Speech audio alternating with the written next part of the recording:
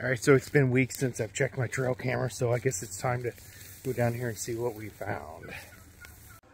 Alright, so went down, checked both the cameras. One camera still had a few shots of the raccoon.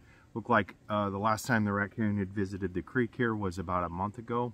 Then I realized the batteries were dead on the device, on the camera, so therefore obviously there's potential that raccoon's still visiting this area, which is significant for us because we have things like chickens and turkeys that that have fallen to things like raccoons. So what can you learn from this stuff, right, is just that, learning here on the homestead what you have visiting your property, and letting you know what type of defenses you need to put up to protect your things like chickens and small animals and that type of thing. So thanks for watching. Check us out at theravenwoodacres.com.